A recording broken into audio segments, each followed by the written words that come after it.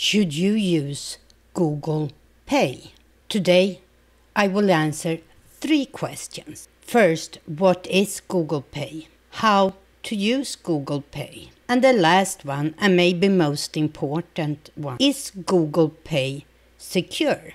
And if you stay till the end, I will have a couple of tips and tricks that you can use to make your phone even more secure. What is Google Pay? Google Pay is a mobile service that you can use to pay for products and services. It is a contactless payment method that you can use without using a credit or debit card.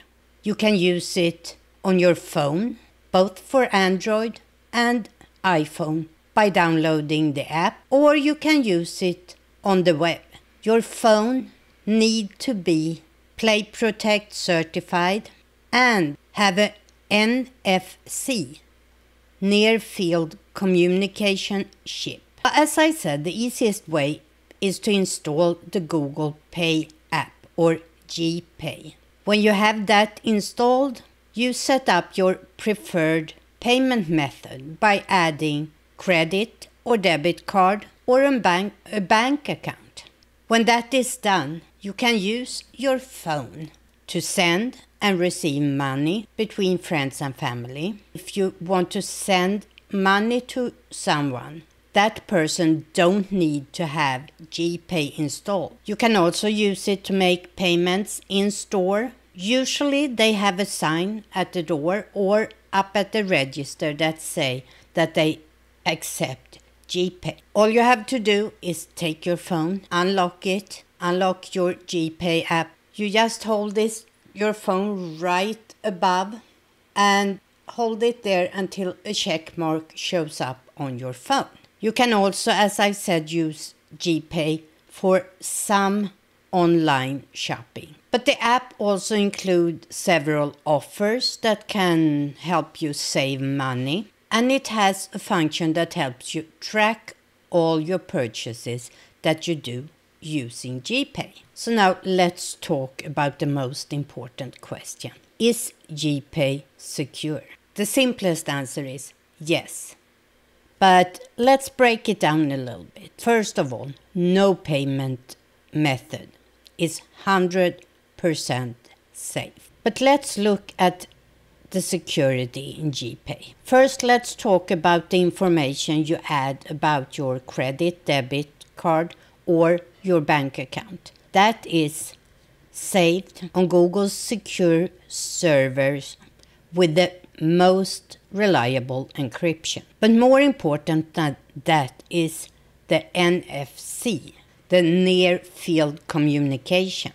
This is used by Google Pay and all other payment wallets. The NFC is actually safer than using a credit and debit card than swiping your card using the magnet strip. If you are swiping a card using the magnet strip, that actually transfers your actual account number to the merchant. NFC and GPay, on the other hand, don't transfer your real account information. It transfers a token, a virtual account number. And this number is a new number for each transaction. Secondly, the NFC use very short distance. You must hold your phone within a couple of centimeters from the card reader. And for you who are not used to centimeters, 1 inch is 2.54 centimeters. So it's a very close distance between your phone and the card reader. For someone to be able to steal the information, they must be within a couple of centimeters from your phone and the card reader. And even if they manage to steal it, which is not very likely, they just steal the virtual token, the virtual account number, and not your real account settings. So what can you do to improve security on your phone.